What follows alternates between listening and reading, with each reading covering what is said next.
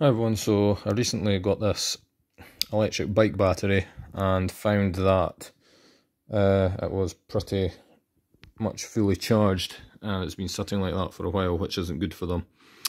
So I was trying to find a way to discharge it. I was just searching through stuff in the house, and I found that certain phone chargers can actually accept much lower than their rated input voltage and work perfectly. So this is charging my phone right now. It was pulling about 15 watts earlier. That's pretty amazing. I think my phone supports fast charging, but unfortunately not all chargers can do this. So this is just a Sony charger. It doesn't do anything when I try this, but this particular charger was made by M1 by the looks of it.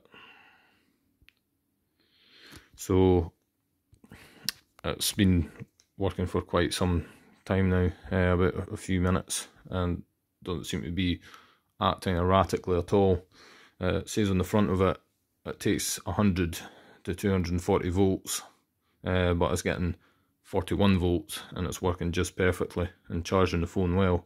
So it's certainly a good thing to try, like even if you're maybe wanting, I don't know, some sort of USB charging on your electric bicycle or electric vehicle project directly connected to the battery, then this could be a very viable way to do it.